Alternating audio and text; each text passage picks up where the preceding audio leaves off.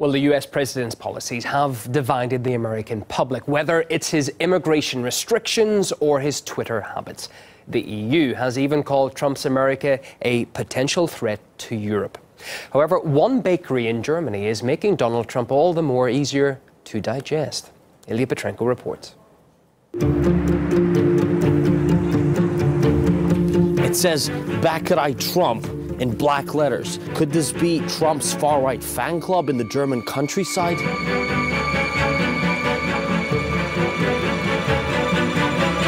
Trump's last name everywhere. And his face all over the place.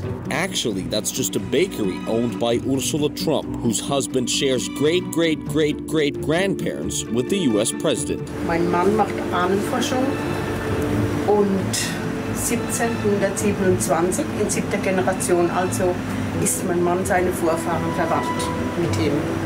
To mark Donald Trump's settling into the Oval Office, she came up with... Das sind die sogenannten Trumpschnitten.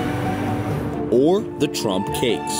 It all seems like harmless fun, but local journalists didn't see it that way and came up with this story. Then their colleagues in Britain found another angle, claiming there's a boycott looming over Frau Trump's business.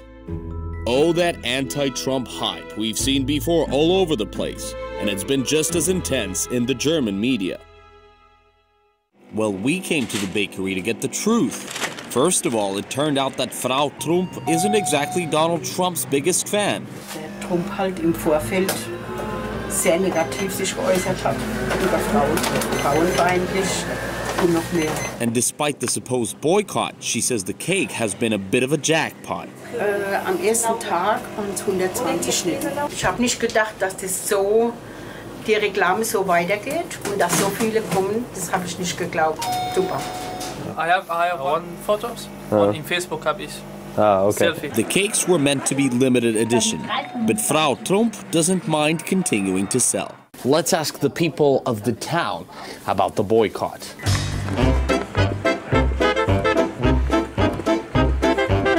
Do you think someone can boycott the bakery because of the cake? Do you think? I think not. No. Yes, Trump is not so popular. I'm not too worried about it. I think it's just cake.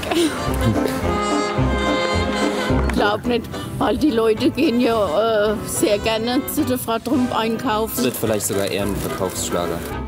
Love him or loathe him, you just can't boycott the cake when it's so sweet. Subscribe now. Business. Oh, that anti-Trump hype we've seen before all over the place, and it's been just as intense in the German media. Well, we came to the bakery to get the truth. First of all, it turned out that Frau Trump isn't exactly Donald Trump's biggest fan. Der Trump halt im Vorfeld sehr negativ sich geäußert hat über Frauen, frauenfeindlich und noch mehr. And despite the supposed boycott, she says the cake has been a... Well, the US president's policies have divided the American public, whether it's his immigration restrictions or his Twitter habits. The EU has even called Trump's America a potential threat to Europe. However, one bakery in Germany is making Donald Trump all the more easier to digest. Ilya Petrenko reports. It says, "Back at I Trump," and bit of a jackpot. Am ersten Tag waren es 120 Schnitten. Ich habe nicht gedacht, dass das so, die Reklame so weitergeht und dass so viele kommen. Das habe ich nicht geglaubt. Super. I have one photos. In Facebook habe ich. Selfie. The cakes were meant to be limited edition, but Frau Trump doesn't mind continuing to sell. Let's ask the people of the town about the boycott. 20 in 7. Generation, also ist mein Mann seine Vorfahren verwandt mit ihm. To mark Donald Trump's settling into the Oval Office, she came up with... Das sind die sogenannten Trumpschnitten. Or the Trump cakes. It all seems like harmless fun, but local journalists didn't see it that way and came up with this story. Then their colleagues in Britain found another angle, claiming there's a boycott looming over Frau Trump's black letters. Could this be Trump's far-right fan club in the German countryside?